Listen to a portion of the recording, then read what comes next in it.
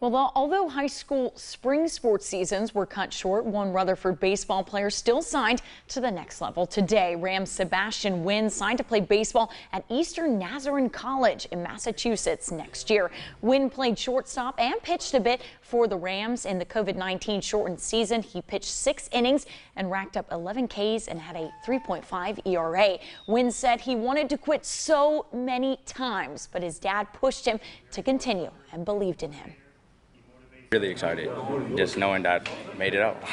Made it out of Florida, going somewhere to play baseball. When he came onto the field, he was going 100% every time. There is no taking a practice off, a day off for Sebastian. He only knows one speed, and that's 100% full throttle.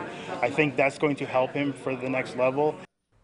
For the Lions, Nguyen will be a pitcher and a middle infielder. It's always nice to see athletes signing on to the next level, even when they only got to play 5 games in a year. I know it. Congratulations, though, to him. Yes. All right. Thanks, Court. Back in a moment.